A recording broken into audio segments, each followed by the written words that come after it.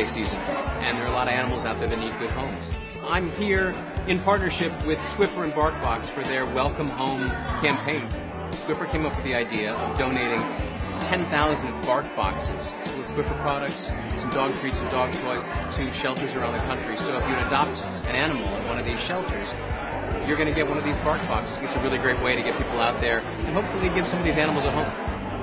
This event that we put on to highlight these dogs and highlight the Swiffer products is really amazing. The importance of adoption and the importance of being able to be prepared when you get home with your first animal. The welcome kit that Bark & Co. and Swiffer have been able to put together really helps ease that transition. I encourage everyone to visit their local shelter and help spread the word that with Swiffer, pet parents can get a thorough clean in minutes, so pet hair mess is never an obstacle to bringing home your child's first pet.